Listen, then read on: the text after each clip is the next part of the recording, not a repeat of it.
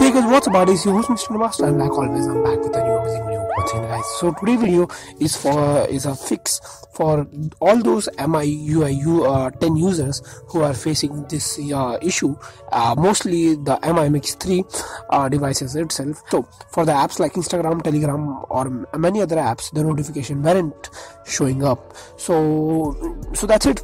So yeah, so let's begin this video, guys, and in this video I'm going to show you the fix about how to fix this up. So let's go straight to the video, guys. So first of all, what you need to do is just go ahead and install this app, guys, from the description below. Just go ahead to my website and just go ahead and just download this up. So it's and if any step you are not getting, you can just go ahead and read it. It's up to you.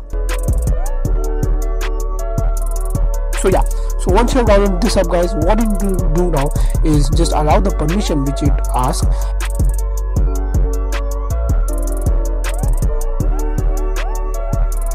And make sure that in the app setting, just make sure that you have selected the float enabled and the lock screen notification enabled. So these are the two things which are mandatory.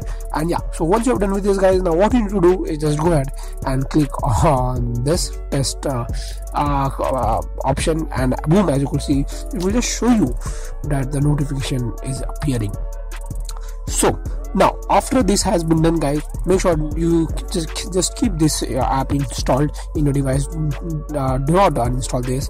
And yeah, and now whenever you receive a notification from any of the app, you will see that notification, of course, on your device. So next time you will really not miss any of the notification, and you are ready to go.